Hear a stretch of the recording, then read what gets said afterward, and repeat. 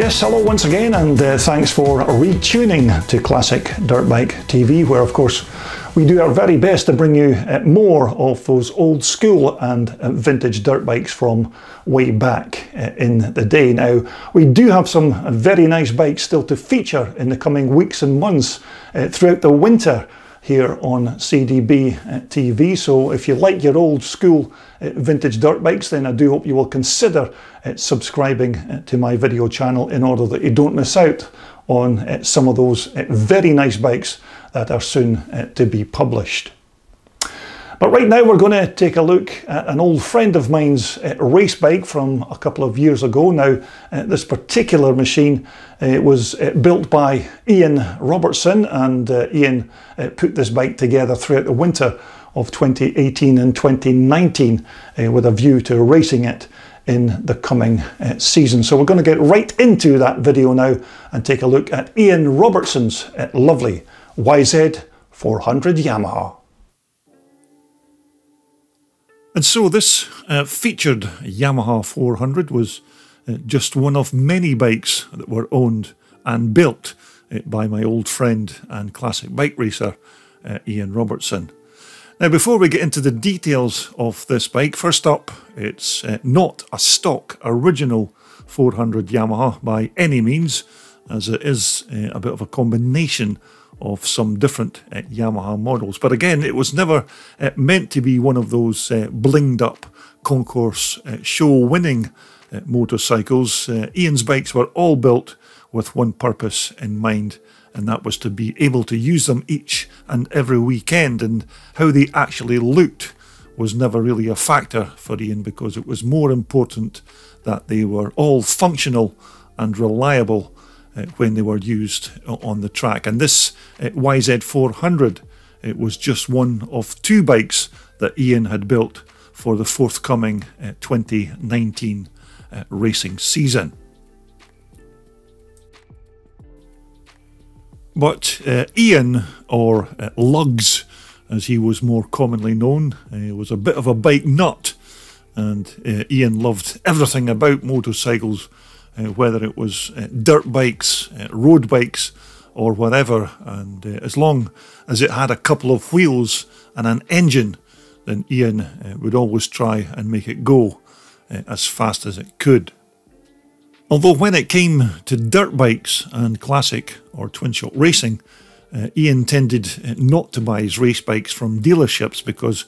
buying stock original race bikes ready to go just wasn't what Ian was all about. But for him, it was all about building bikes to his own personal specifications, even if that meant using parts from various other makes and models of machines. And it was all about the fun and the challenge of creating something personal, which of course brings us to this particular 400 Yamaha that Ian put together during the winter of 2018 and 2019. And so basically Ian's Yamaha here is a combination of a Yamaha MX 400B and a YZ 400C, although essentially it's all made up from a 1975 Yamaha chassis and motor, with various other parts then bolted onto it. So there's probably no need to leave comments in the video feedback section saying that the parts aren't right on this bike for a 75 400, because when Ian built the machine, he had no intentions of fitting the stock original parts for a 75 400. So he just wanted the bike to handle right and be quick on the track once he'd finished putting it all together. So let's just begin with a look at the bike's chassis, which is a 1975 400 frame, which is made of light gauge tubular steel. And as I remember, I think this was also the year that Yamaha switched from the older twin shock rear suspension to this now much more modern style monoshock configuration that had a single suspension unit that ran from the rear swing arm right up to the frame's headstock. But in terms of its design and its construction, these 75-400 chassis were certainly the latest thing in that year, and it laid the grounds for other manufacturers of off-road bikes to develop their own versions of single shock rear suspension systems. And in 1975, these new Yamaha chassis were certainly a revelation to the motocross world, and at the time it seemed that everybody was rushing out to dealerships to try and get their hands on one. Now, the bike's power plant is a YZ400 two-stroke motor, also from 1975, and it's fitted with a reed valve block, fuel intake system, and a 5-speed gearbox and wet multi-plate clutch, which is driven direct from the crankshaft, and not like some of the other manufacturers like Michael, who tended to use those troublesome primary chains to connect these parts together. Now, fuel for our YZ400 motor is fed from a 38mm Mikuni carburetor, which I assume is probably what would have been bolted on to this motor in 75, but then again, with Ian's reputation for chopping and changing parts on his bike, this might not be that stock 1975 carburetor that was fitted at the factory.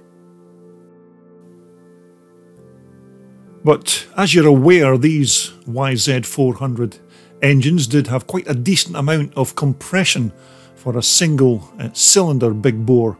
two-stroker, and they were also equipped with this decompressor valve near the bike's exhaust port, which, as I recall, I think it was a kind of semi-automatic system which was connected to a valve at the front by a cable that then ran up and underneath the tank and then onto the rear of the engine. Now, I'm not sure how it all worked in reality, but I do know that when you turned the motor over on the kickstart, the valve did open and close, and you can see exactly where that cable ends up, connected here to the rear of the engine. But again, Ian's old YZ400 still appears to have its stock original exhaust pipe fitted, which, to be fair, does look like it's dent and ding free after its 47 years or so on the racetrack. Okay, maybe it's in need of a quick rub down and maybe repaint, but that's not something that Ian ever bothered about, because he did build his machines as race bikes and not something that was very nice to look at. On the other hand, this tailpipe here, without question,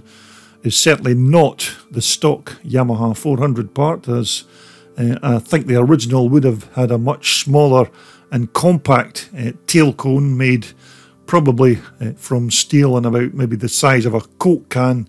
And my guess here is that Ian just couldn't locate the proper tailpipe to fit to this machine, and this was just another old battered alloy part from a more modern bike that he had lying around the workshop, so he's just decided to make good use of it. Now, to provide those vital sparks for the 400 Yamaha motor, the engine was equipped with a modern electronic ignition system, which naturally made the motor start much easier and continued to supply sparks even when that big power plant was running at full throttle. But as far as I'm aware, this 400 motor in Ian's bike is relatively stock, and I was never really told of any upgrades or other work that had been done on this engine. So in that respect, quite a nice original power plant, because these were very good engines back in their day, and they did have a decent spread of power right through the rev range. But the engine was also fitted with a 5-speed gearbox and Yamaha's V-type reed valve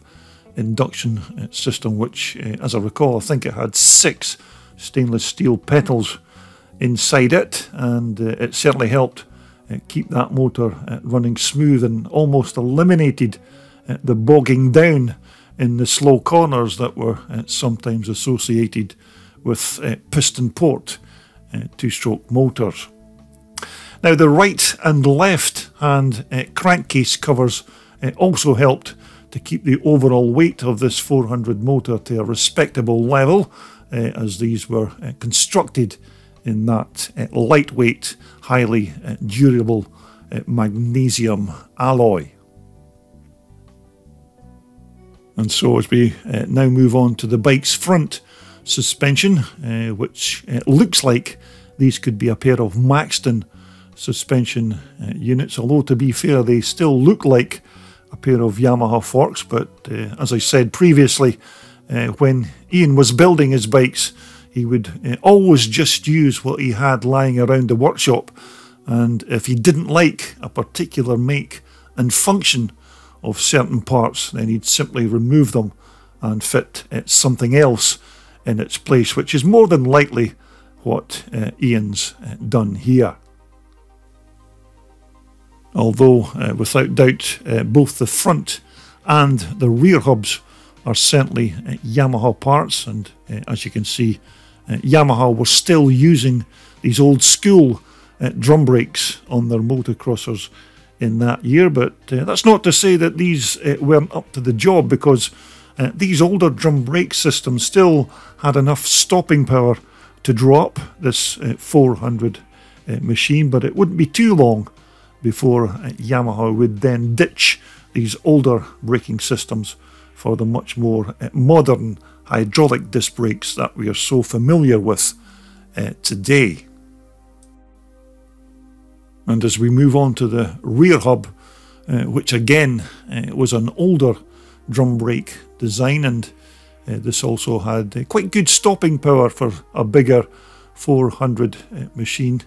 and this also had the brake backing plate cast in magnesium alloy, just to try and keep the overall weight of this bike to a respectable level. But as I said previously in the video, 1975 was the first year that Yamaha changed from the old twin-shock rear suspension system to a single monoshock unit that ran straight from that rear swing arm right up to the frame's headstock at the triple clamps. And although this is not too visible in these shots because it's tucked up so neatly underneath the seat and fuel tank, but for its day this was certainly outer limits high tech, which of course would go on to pave the way for those modern motocross suspension systems that are all very common on today's motocrossers. So the next item to take a look at is the bike's gas tank, which on Ian's 400 is the stock original 1975 item, and this, as you can see, is showing all of the signs of being a factory fitted 47-year-old fuel tank with its slightly fading graphics and a bit of wear and tear on its paintwork. And even although this alloy fuel tank has never been painted or touched up since it was brand new, it still has that look and the patina that you only get from something that's true and original. But once again, a nice comfortable looking seat on our 400 Yamaha, which will help protect those crown jewels if you encounter any massive bumps on the racetrack. And although this bike did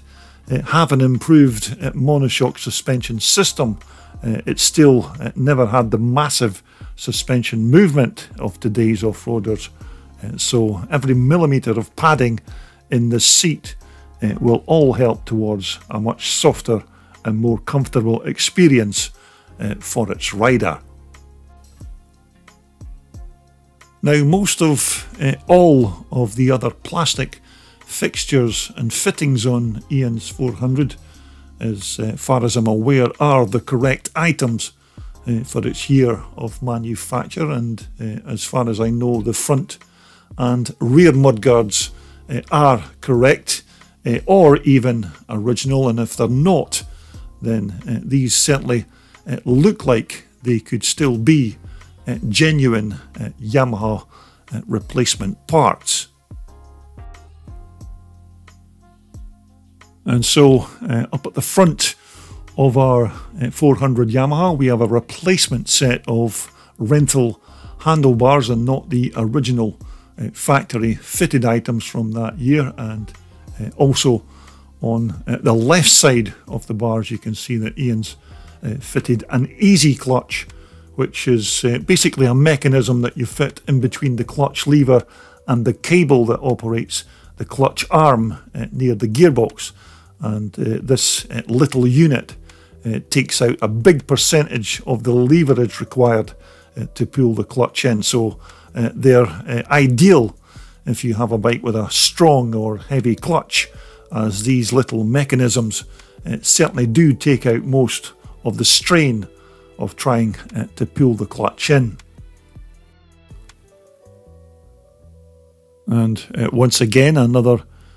good set of alloy Magura ball end levers on both the clutch and front brake, and also a nice pair of Yamaha dust covers there as well, as these will help keep dust and moisture from getting into the ends of the cables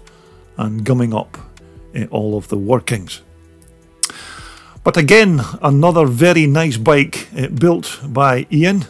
Not a fully original machine, of course, but this bike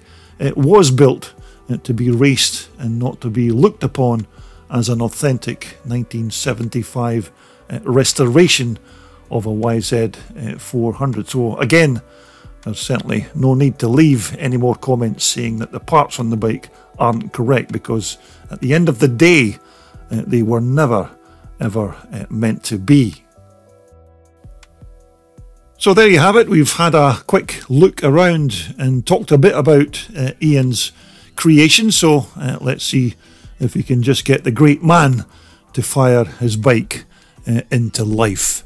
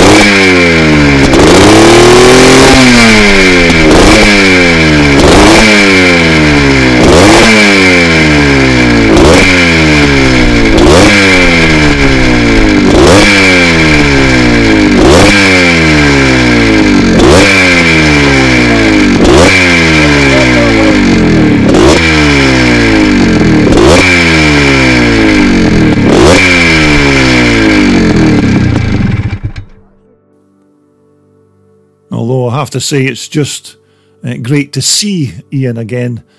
even in these pictures and short video clips, because we did unfortunately lose the great man in 2019, but Ian will always be remembered for his cheerful banter around the paddock and of course his riding skills on the racetrack.